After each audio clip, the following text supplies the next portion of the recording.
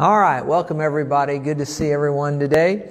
And hey, we're studying about Jesus's healing crusade. Jesus's healing crusades. And we've been on this for quite some time, and I suspect we'll be on it for a few more weeks. But of course, we've been going back and looking at the ministry of the Lord Jesus Christ, and we've been doing our best to chronicle His healings and miracles that He did. And it's been a blessing to me to go back and restudy this and be there right with Him as He healed people and touched people. And it's been an encouragement to me.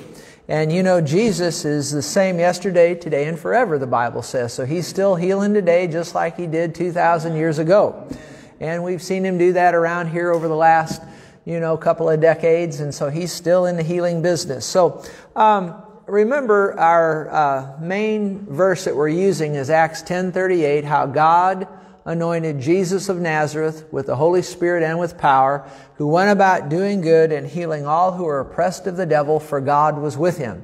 And so we've used that as our opening verse each week. And we've also noted that the people came to Jesus to hear and be healed. They didn't just come to be healed, but they came to hear and be healed. And a lot of times the emphasis is just put on the healing part of it, but you have to remember that they came to hear and then be healed.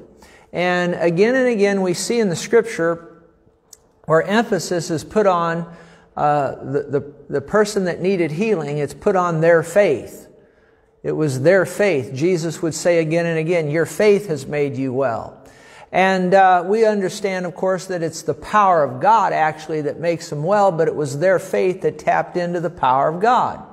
And the hearing part is significant because we understand that faith comes by hearing, and hearing by the Word of God. And so people would hear about Jesus, or sometimes their friends would hear about Jesus. Remember that fella that they tore the roof off, and they let those 4 guys tore that roof off and let the paralytic down in front of Jesus, and the Bible says Jesus saw their faith. And so, but people would hear about Jesus and come to Him, or they would, they'd come to his place wherever He was, and He'd be teaching, and they'd listen to Him teach, and as they would hear the Word of God, that faith would be produced in their hearts, and then as a result, their faith level would be there. The faith level would be high, and they'd hear Jesus preach, or they'd hear about Him, and then their faith would tap into the healing power of God. And so that's why hearing is so significant. Like I've been telling you, a lot of times people just want to come to be healed, and you don't see the kind of results that you would like. It's not enough just to come to be healed. You have to come to hear and then be healed. You understand that? And so now last week we did deal with a situation, that man at the pool of Bethesda. How many of you enjoyed that last week? I think that was some interesting things came out there.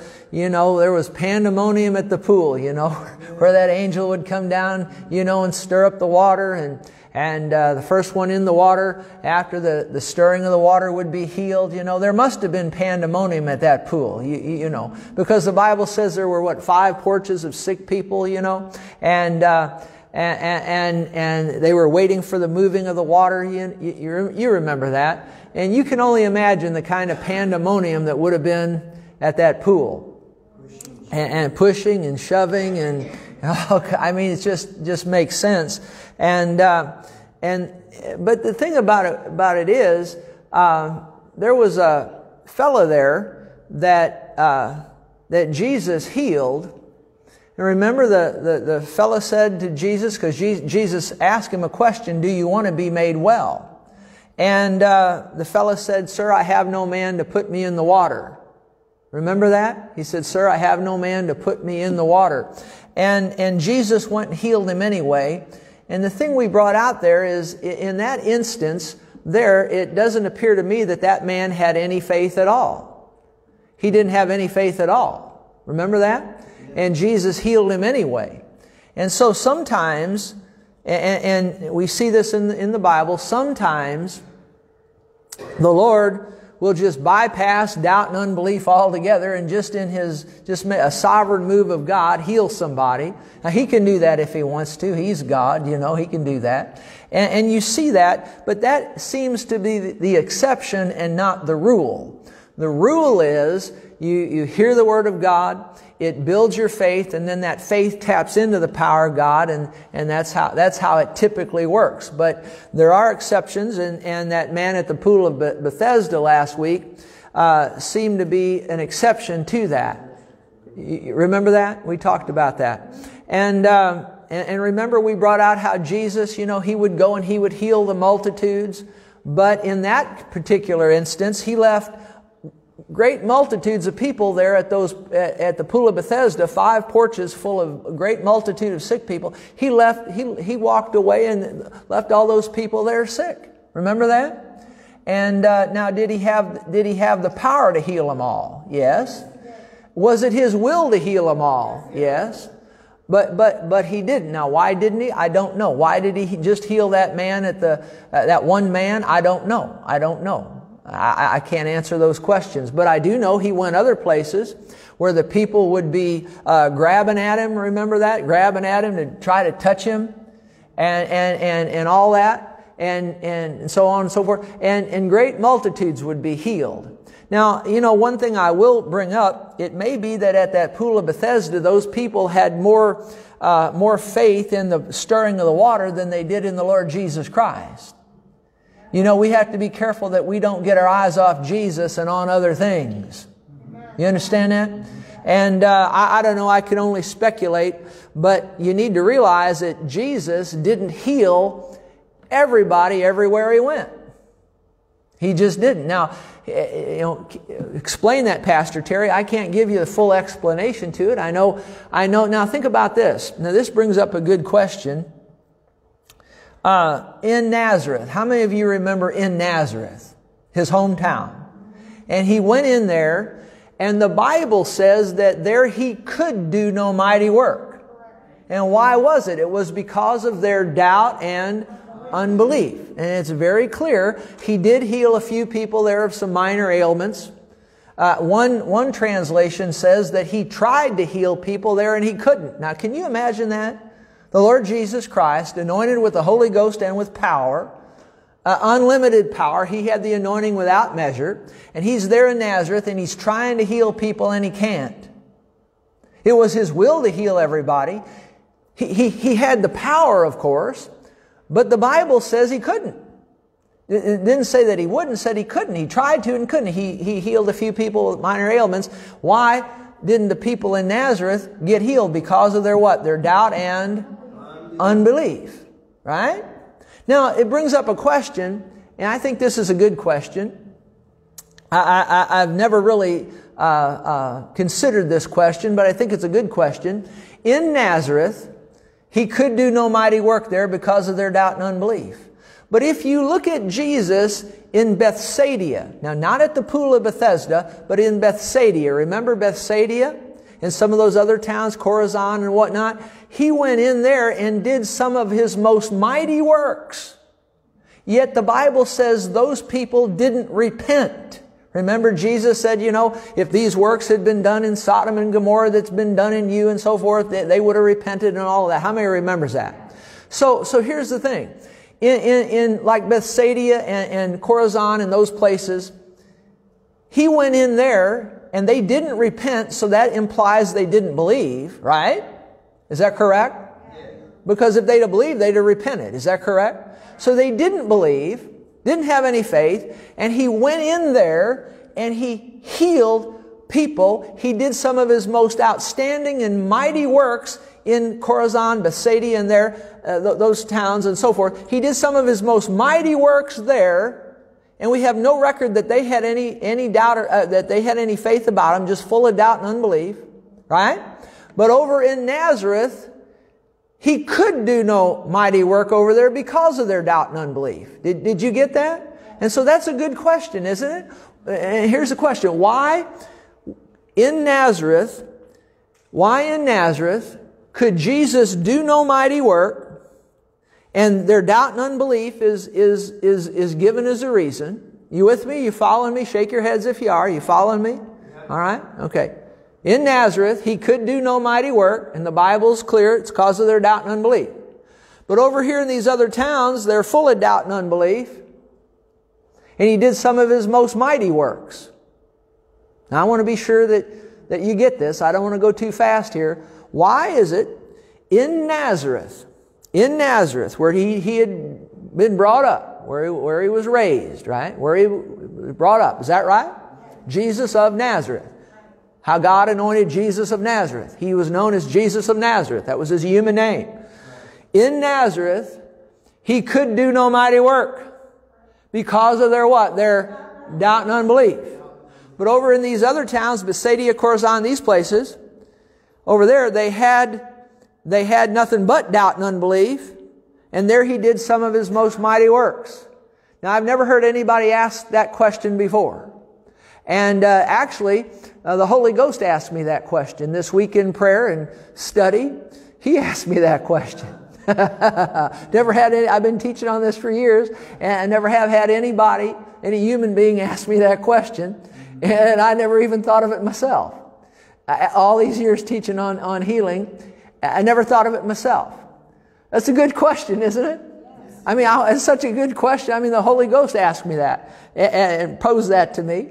And let's go over it one more time. I want you to get it. In Nazareth, the Bible says he could do no mighty work because of their doubt and unbelief. But over in these other towns, they've got nothing but doubt and unbelief.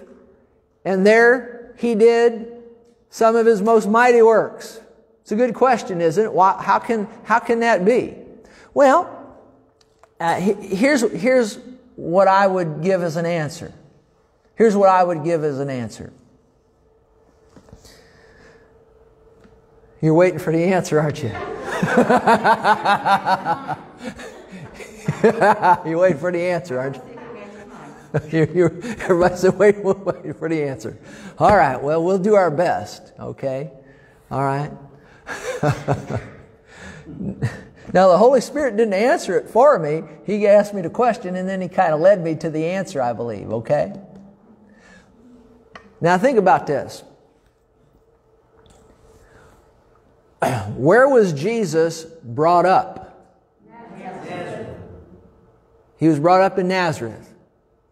Is he the Word made flesh? Yes. Yes.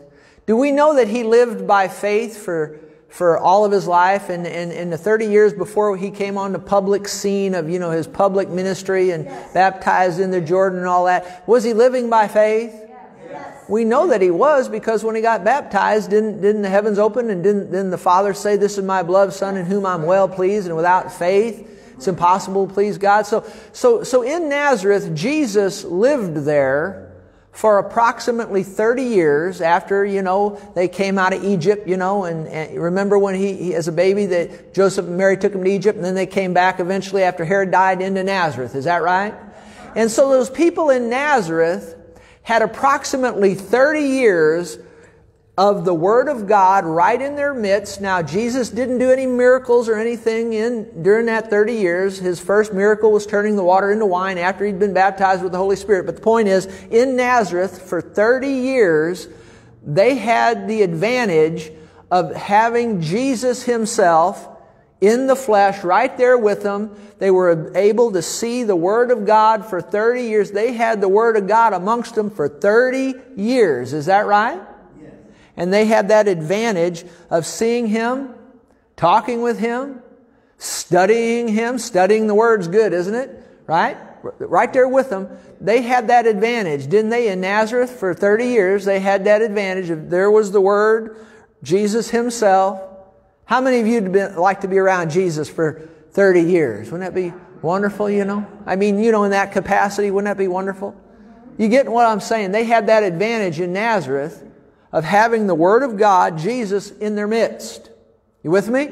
Yes. But these other cities, Chorazin, Bethsaida, they didn't have that advantage, did they?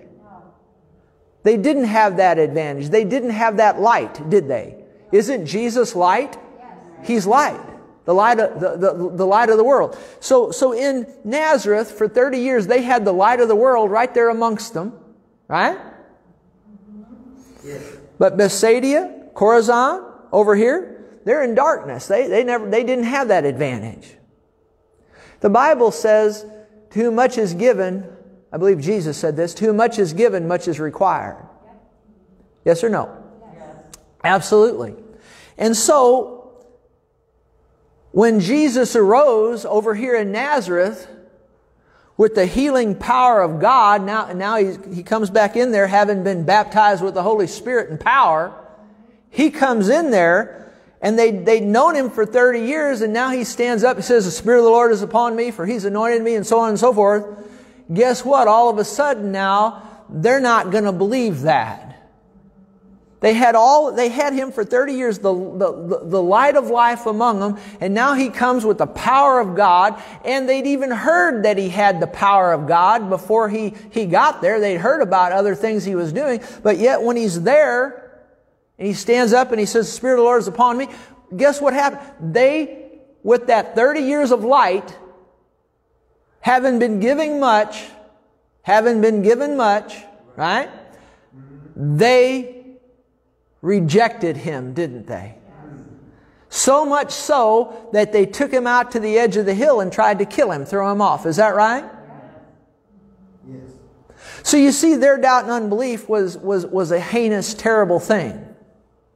Now, all doubt and unbelief is. But you see, they had Him amongst them for 30 years. They should have known better. They should have known who He was.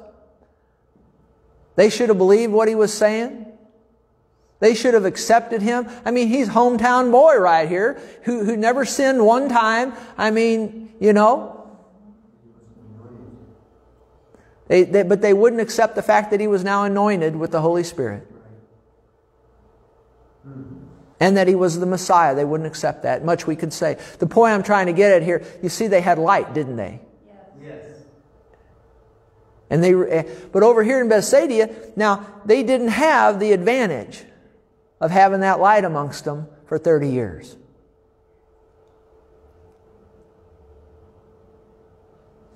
And He went in there, and just like what He did, I'm convinced, just like what He did at the pool of Bethesda, where He healed that one man. We talked about it last week, as we've said. And there was no faith there at the pool of Bethesda at all, but yet He just healed that one man. Just a sovereign move of God. He enacted it Himself. I believe that's what He did in Chorazin, Bethsaida, over here in these places. He just it is a sovereign move of God. Apart from their faith, in the midst of their doubt and unbelief, He moved in great power. And we know why He moved there in great power. It was to get them to what? To repent. Because He said to them, He said, if these great works had been done in Sodom and so forth, they would have repented. Right?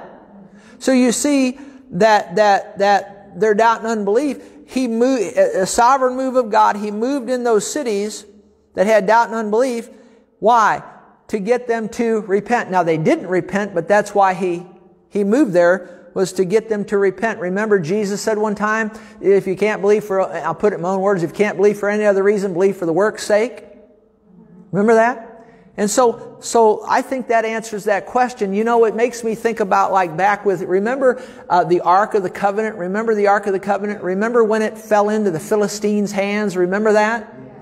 And remember, the Philistines had no education in how to handle the Ark of the Covenant. And so when the Ark came amongst them, much we could say about it, but for the sake of this point right here, the Philistines didn't handle that Ark properly. They had never been taught. They didn't know. Okay? And now much I could say about it, but just for the sake of this point, they didn't handle that ark as they should. I think at one point they put it on a new cart, or they put it on a cart. You don't put the Ark of the Covenant on a cart. It was to be carried with poles. You understand? Right. By the priests and so forth. But the point is, when the Philistines mishandled that ark, now it caused them some issues and whatnot, but the point is, they didn't drop dead right on the spot. But remember when David eventually went back to get that ark? Remember that? And there was two fellas. One of them was Ohio, and I can't remember the other one's name right now. But the point is they took that ark and they put it on a new cart, but they knew better. They'd been trained. They knew better. You see? And when they did it, remember when that donkey or whatever it was hit that bump in the road, and the ark began to go like that. And remember the one guy, Uzzah in Ohio, I think. The one guy, Uzzah, I think, he reached out his hand to touch the ark. You don't do that. He reached out his hand to touch it, and what happened? He fell dead right on the spot. Remember that? Yeah. See, he knew better. He had knowledge. He had to whom much is given, much is required. He knew better. And he touched that ark and he fell dead right on the spot. But the Philistines over here, they no doubt touched it and put it on the cart, and they didn't. Now, in some ways, you can see God's great goodness in there. If somebody doesn't know a lot, God's going to be more tolerant with them than people who do know a lot and don't do much or anything with it. Did you get what I just said? Yes. So I thought that was a good example. So the answer to the question, why did Jesus in Nazareth, why wasn't he able to heal the people there? Because of their doubt and unbelief. But over here in these other cities, full of doubt and unbelief, he did heal and did some of his most outstanding works. Why is that? Because over here in Nazareth, more was required of them. They had the light of life among them for some 30 years, and then when he showed up with the power of God, they rejected him, see? You understand that? But over here in these other cities, they didn't have that advantage, yet God moved in spite of their doubt and unbelief. The motive, of course, his motive is always to win souls. Could anybody say amen to that? His motive is always to win souls. And his motive, say, why did he do that? To get people to repent. And they didn't, but yet God gave them an opportunity anyway. God gives everybody an opportunity to repent. He just does. I said he just does. God gives everybody an opportunity to repent. But so I think for me that answers the question that the Holy Spirit posed to me, why he could do no mighty work over here in Nazareth, but he did, where there was doubt and unbelief. But over here where there was doubt and unbelief, he did some of his most mighty works. I think I explained it. Are you okay with that explanation? Yes. Now there's other things that could probably be said, but I think that I'm satisfied with that. Okay, let's go to John the 9th chapter now. And let's look at this man born blind. How many of you are glad that you weren't born blind? Are you glad you weren't born blind? Yes. Next time you're crabbing and complaining about something. Has anybody ever crabbed and complained about something besides me? Oh, yeah. So next time I'm crabbing, complaining about something, or you're crabbing and complaining about something, maybe I could say that a little bit better, but it gets the point across. Again, has anybody ever crabbed and complained besides me? Well, here's what you do. Just close your eyes for about 5 minutes. And try to operate. Try to go about your business. All of a sudden, you'll get real thankful for... Yes. Huh? Yes. Yes. Oh, God. Oh, God. Hey, be thankful you can see. Amen. Be thankful you can hear. Be thankful you can walk. Be thankful you can talk. There's a lot of people can't see. A lot of people can't hear. A lot of people can't walk. Huh? So next time you're feeling down in the mouth, just look for something good in your life and be thankful for it. Amen. I'm glad I wasn't born blind. Amen. I'm glad I was born where I can hear. I'm glad. I'm just thankful. But this man was born blind. We're going to talk about him. John 9 verse 1. Now as Jesus passed by, he saw a man who was blind from birth. And his disciples asked him, saying, Rabbi, who sinned, this man or his parents, that he was born blind? Now how many of you know we've all sinned and fallen short of the glory of God? So we all have. But the question here is, who sinned to cause the blindness? That's the question. Who sinned to cause the blindness? Now, Jesus says in verse 3, because, doesn't that usually come up as a question when somebody has a tragedy happen in their life? Or there's some sickness in their life, or there's something like that? Doesn't that typically come up, what caused it? What caused it? Everybody wants to know, what caused it? What did they do to cause that? What did they do? Did they leave the door open to the devil somewhere, I remember a certain church where whenever the pastor, God bless him, but whenever something unfortunate would happen to one of the members of his congregation, he would always say, well, I wonder where they left the door open to the devil. Wonder where they left the door open to the devil. They must have let the door open to the devil somewhere.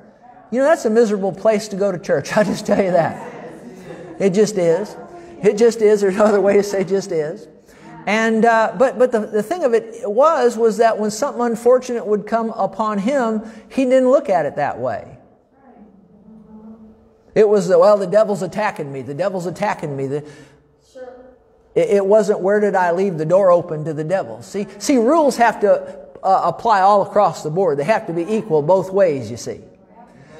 But where did you leave the door open to the devil? Where did they leave the door open to the devil? Well, it's clear. We saw it last week with the man at the pool of Bethesda. After Jesus healed him, what did Jesus say to him? He said, go and sin no more, lest a worse thing come upon you. How many remembers that? So in some cases, it is sin that opens the door to the devil. It is sin that causes the sickness. It is sin that causes the disease. In some cases, it is. But not in all the cases. Not in all the cases. Probably not in most of the cases. We live in a fallen world. We live in our bodies are in a fallen state, You just have to remember that. Okay? And we're all getting older, aren't we? My mama told me, don't get old. She said, don't get old. And I said, Mama, how do I keep from it, No, even as we age, we need to understand we can believe God and stand on the Word of God. And there's things we can do to prolong our lives, like honor our mother and our father and different things, and eat right, and natural things we can do, and spiritual things we can do. And of course, we have the power of God available to us, certainly. But how many of you, as you've gotten older, you've noticed some changes in your body? And it's not the devil attacking you. You understand that? You understand what I'm saying. But I mean, would you like to attend here if every time something went wrong with you, I would say, where'd you leave? I wonder where they left the door open to the devil. That wouldn't be no fun, would it? No. And I've done my best to never do that to anybody. And you know why I do that? Because I don't want the next house to fall on me. Remember in The Wizard of Oz, after Dorothy dropped the house on that first witch? How many remembers that? And then later on, when the Wicked Witch of the West showed up, remember what Glenda said, be watchful, watch out, whatever, the house doesn't fall on you. Remember, and the witch looked up, How many remembers that? And so I've never pointed the finger at other people. Now, I did when I was younger, but as I've gotten older, I don't point the finger at other people because I don't want the next house to fall on me. You understand that? And it's thoroughly scriptural. Jesus said, judge not that ye be not what? Judged. Okay, that's the way Jesus said it. The way you say it in Oz is watch out. You don't want the next house to what? Fall on you. So when somebody hits a hard time, don't assume that it was, they just sinned or let the door open to the devil. Now they might have. They might not have. And really it's none of your or my business anyway, is it? That's right. Is that right? It's something between them and the Lord. And much we could say about that, but that simply put, that's enough said. Now, notice here in verse 3, Jesus answered and said, neither this man nor his parents sinned. Now again, all have sinned, but he's talking about to cause the blindness. And he said, neither this man nor his parents sinned to cause the blindness, but that the works of God should be revealed in him. I must work the works of him who sent me. This is verse 4. While it is day, the night is coming when no one can work. As long as I'm in the world, I am the light of the world. Now notice verse 6. When he said these things, he spit on the ground and made clay with the saliva, and he anointed the eyes of the blind man with the clay, and he said to him, go wash in the pool of Siloam, which is translated sent. So he went and washed and came back seeing. Now I can say amen to that. Glory to God. Now, of course, the question comes up, why did Jesus have to spit on the ground? Why did he have to make clay from his saliva? Why did he have to put that clay on the guy's eyes?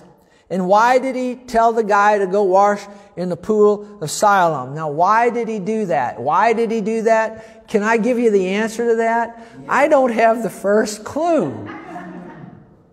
I don't know.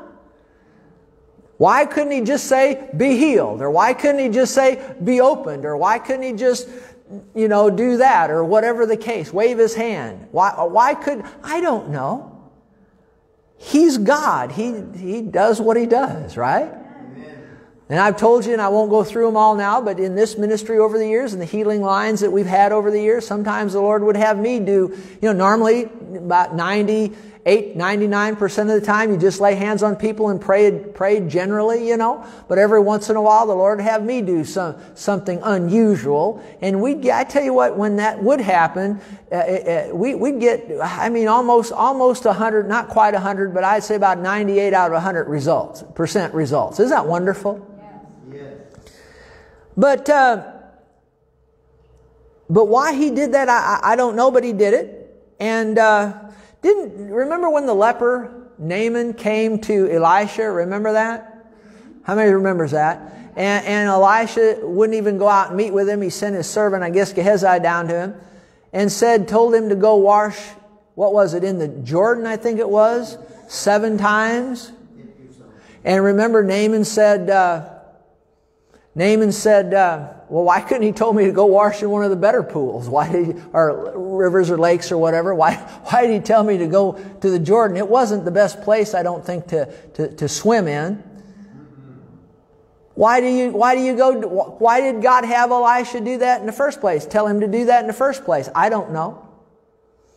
But he went and he dipped 7 times. He had to be talked into it, but he went and dipped 7 times. Now, why did he have to go to that place? You know why he had to go to that place? Because that's what the Holy Ghost was wanting him to do. Yes. Amen. Remember that? Why did Abraham have to go to that certain mountain range, that certain place? Remember where the ram was caught in the thicket? Why did he have to go to that one? Because God told him to go to that one. That's where his provision was. We need to be in tune to the Holy Spirit. We need to do what he tells us to do. If Abraham would have went to the wrong mountain, the ram wouldn't have been caught in a thicket there, you see. And if Naaman would have went to any other pool, it wouldn't have worked for him. Why did Elijah have to go to the brook Cherith? Why did he have to go there? Why couldn't he went to some other brook? Why couldn't he went to some other brook? Because God told him to go there. We need to be attuned to the Holy Ghost and go and do what he says do. And not question him. Did you hear what I just said? And not question him. I heard somebody say this last week. Remember when we were, it's so good. Remember when we were talking about that woman that came to Jesus, that Syrophoenician woman? And remember he called her daughter a little dog? How many remembers that? And I heard somebody say this last week, and it's so good. If Jesus calls us a dog, you know what our response is? If Jesus calls us a dog, you know what our response is? Bow wow.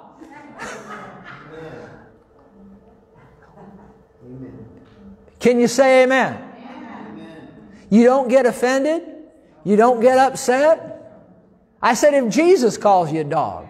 Now, if I call you a dog, you might sock me in the head, and rightly so. But if Jesus calls you a dog, how do you respond? Bow wow. If Jesus tells you to go to the brook Cherith, you go to the brook Cherith, you don't question it.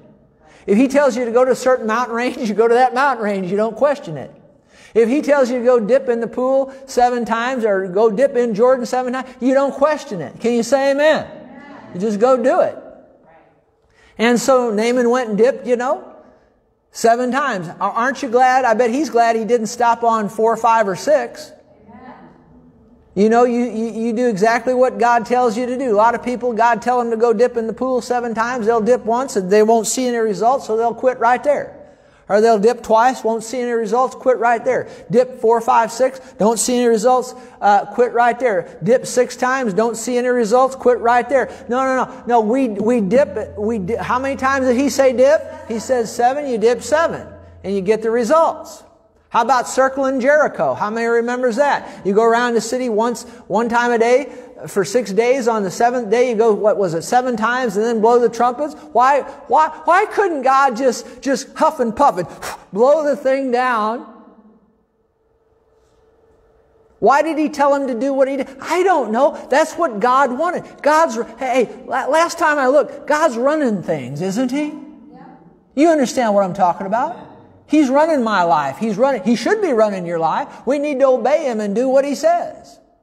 And they go around the city, once a day for 6 days. On the 7th day they go 7, blow the trumpets, and so on and so forth, And we need to obey God. How many remembers when they're crossing the Jordan?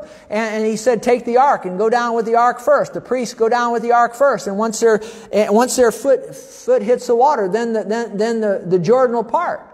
How many people would say, well, we want the Jordan to part before we get down to the bankside? No, it didn't part until the priest, remember it was at flood stage, it didn't part till the priest's feet hit the water. Is that right? Well, I'm talking about faith right here. We need to hear from God, get His plan, and do exactly what He says do, nothing more, nothing less, and we'll see results. One reason that people don't get results is they don't get His plan to start with, and then the second reason that people don't get results is they get His plan, but they don't follow it out to the T like He says follow it out, you see. And so we need to hear from God, do exactly what He says do. So why did this guy here have to go wash in the pool after Jesus put the clay on his eyes? Because Jesus told him to. Period. Game, set, match. And you do what He says do, and guess what happened? This guy came back seeing. Is that right?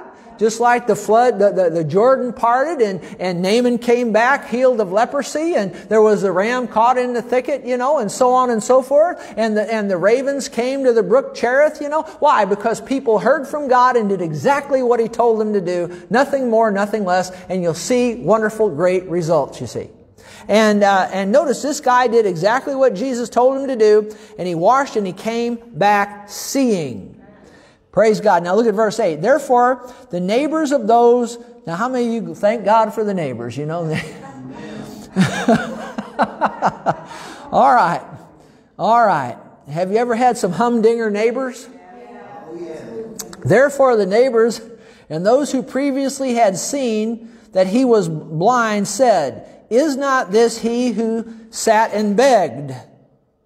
I mean, he got his sight back. Now he doesn't have to beg anymore. Some said, verse 9, this is he. Others said, he is like him. I mean, the neighbors are going to say all kinds of things, aren't they? But who cares what the neighbors think? Is that right? And he said, the guy finally says, I am he. Therefore they said to him, how were your eyes opened? He answered and said, a man called Jesus. How many of you are glad for a man called Jesus? I tell you, I'm glad for a man called Jesus. I tell you, you can take those 4 words right there and you can preach a humdinger of a message right there. Just a man called Jesus. Glory to God. A man called Jesus made clay and anointed my eyes and said to me, go to the pool of Siloam and wash. So I went and washed and received my sight. Then they said to him, where is he? He said, I don't know. They brought him who formerly was blind to the Pharisees. Well, that's not a good place to take people that just got healed. Now, and again, Here we go, verse 14, here we go again. Now it was a what? It was a Sabbath when Jesus made the clay and opened his eyes. I think Jesus just waited and did things on the Sabbath to just stickle the Pharisees. I mean, because it happens too much. I mean, it's again and again and again. I mean, just stickle a little bit. He stickled them a lot. It's another Sabbath. Jesus is healing on the Sabbath again. Then verse 15, then the Pharisees also asked him again how he had received his sight. And this guy said to him, he put clay on my eyes and I washed and I see. I mean, you think about that guy. That'd be pretty cool though, wouldn't it? To have Jesus put clay on your eyes and so on and so forth. And that'd be pretty cool, wouldn't it? Would you be crabbing and complaining because some of Jesus' spit is going to touch your eyes? Now that'd be all right with me. Jesus can spit on me anytime he wants. Verse 16, therefore some of the Pharisees said, now watch this. Now here's a guy just got his sight back, and here's what they say. This man is not from God, talking about Jesus, because he does not keep the Sabbath. Think about that. Others said, how can a man who is a sinner do such things? And there was division among the people. Isn't that sad? Yes. They said to the blind man again, what do you say about him because he opened your eyes? He said, he is a prophet. Well, I'm right with him there. I mean, Jesus is a prophet. He's more than a prophet. He's the Son of God, God the Son. Verse 18, but the Jews did not believe concerning him. Isn't that something? Oh, if I could just see blind eyes open, I'd believe. Well, they saw it and they still didn't believe. The Jews did not believe concerning him that he had been blind and received his sight until they called the parents of him who had received his sight. And they asked him, saying, is this your son who you say was born blind? How then does he now see? Verse 20, his parents answered him and said, we know that this is our son, and that he was born blind. But by what means he now sees, we do not know. Or who opened his eyes, we do not know. He's of age, ask him. He'll speak for himself. His parents said these things. Now watch this. His parents said these things because they feared the Jews. For the Jews had agreed already that if anyone confessed that Jesus was the Christ, he would be put out of the synagogue. Therefore his parents said to him, he is of age, ask him. So they again called the man who was blind and said to him, give God the glory.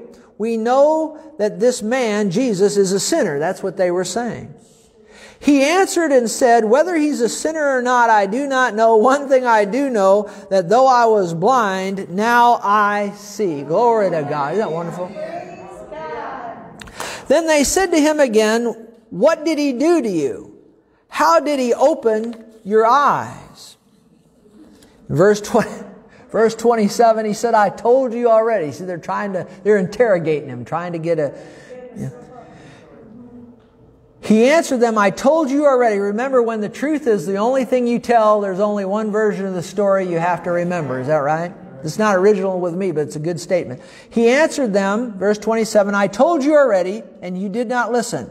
Why do you want to hear it again? Do you also want to become his disciples? Good for this guy. He just kind of stickled them back. He became a soul winner right there. I like that. I'd never seen that before. That's cool. Is it? Yeah. Do you want to also become his disciple? That's good. Then they reviled him and said, you are his disciple, but we are Moses' disciples. Well, Jesus responded to that one time. He said, if you'd have known Moses and Abraham, you'd know who I was. We know that God spoke to Moses, verse 29, as for this fellow, we do not know where he is from. The man answered and said to them, they should have known. They answered the man and said to them, why?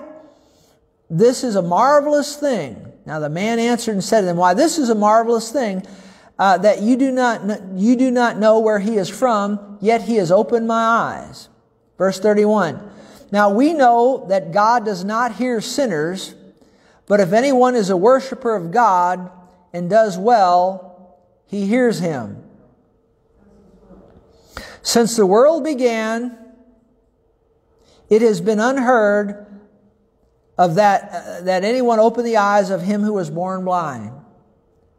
If this man were not from God, he could do nothing. Amen. Thank God, that was his response.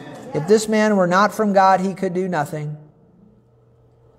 They answered and said to him, now watch this, you were completely born in sins and you're teaching us. Can you see that pride there? Yeah. Oh my gosh. Pride and arrogance. You were completely born in sins and you're teaching us. And they cast him out. Yes, they did. They excommunicated him. Good for I mean, and I'll tell you this. I mean, his parents wouldn't confess. They were afraid of being thrown out of the synagogue. They'd have been better off to confess Jesus and get thrown out of a place like that. Definitely. And this man got healed, and instead of the religious people rejoicing, they excommunicated him, but he was better off. You want to get excommunicated from a place like that. There are some places you want to get excommunicated from, and this was one of them. This man was better off being thrown out of that temple, thrown out of that synagogue, being thrown out of that. He was better off because he got his healing. The Lord healed him. They should have been rejoicing. They weren't. They excommunicated him. And he's better off.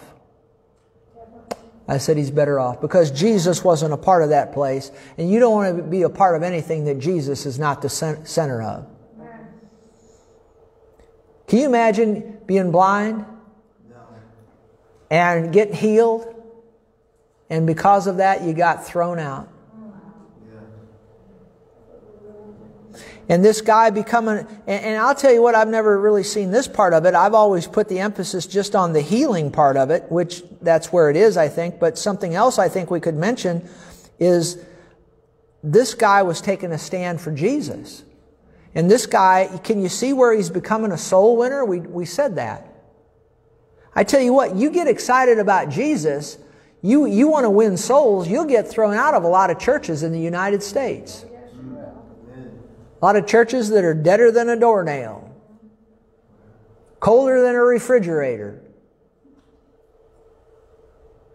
You're better off to get thrown out of those places. You know the book of Revelation, there's 7 churches mentioned there. And one of the churches, I think it's the last one mentioned in chapter 3 of Revelation. Jesus is on the outside of the church and he's knocking, wanting to get back in. Sad, isn't it? When Jesus can't even get into a church. And so any such church you want to be excommunicated from. You want to be part of a place where Jesus is the central focus. Him and Him alone. And this guy got excommunicated and he's better off. Amen. He's better off. And my advice to him would be just take the shoes off your feet or the sandals or whatever they were, pop them together, dust them off, and go right on down the road. Didn't Jesus say that? He said told his disciples, whenever you go into a certain place, if they won't receive you, when you leave the town, knock the dust off your feet as a testimony against them. Well, I tell you what, this guy is better off you're better off being with Jesus and getting your sight than being in an old dead synagogue blind as a bat. Amen. Is that right? Amen. I said you're just a lot better off being with Jesus and getting thrown out and excommunicated of a dead place like that, of a dead, dry place. You're better off with that, being part of Jesus, with Jesus, walking with Jesus. Get thrown out of a place like that. Get your sight. You get what I'm saying? Get your sight. Be with Jesus. Get thrown out. You're better off than to be part of something that's dead and dry and has a lot of religiosity, a lot of man-made religion about it, but not have the Lord. I want the Lord. How about you? Let's everyone stand. Hey, if you're watching on social media, the Bible says that anyone who will call upon the name of the Lord shall be saved. So I want to just encourage you to call upon the name of the Lord. Receive Jesus as your Savior. You'll miss hell, you'll make heaven, and God will make your life worth living in the meantime. Well, thanks for joining us today. And God bless everybody. I trust, did you get anything out of this today? Yes. Did you enjoy it?